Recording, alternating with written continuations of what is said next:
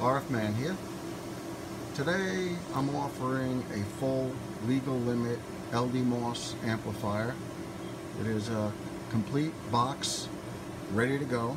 It does include the power supply, and I'm going to be demonstrating this on the 10-meter band, and during the demonstration we'll be able to look at the current draw and also the average power on a bird watt meter.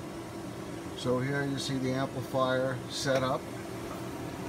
Here's my bird watt meter. I'm using a 2500 watt slug, as you can see there, and I'll be driving this with my Kenwood transceiver. So you can see I'm on 28 megahertz there, and we'll demonstrate this in AM and also sideband. So let's start with AM. I'm going to first show the current draw, and then we'll show the average power. We'll just go ahead and key up. So there you can see we're about 38 watts or so. Let's take a closer look. We're reading off the top scale now. So you can see 1500 watts there. Okay.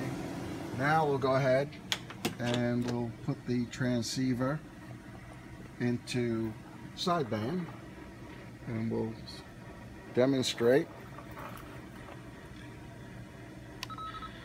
in lower sideband, 10 meters. So let's just look at the watt meter right here. Audio, audio, audio, check, check, check, audio.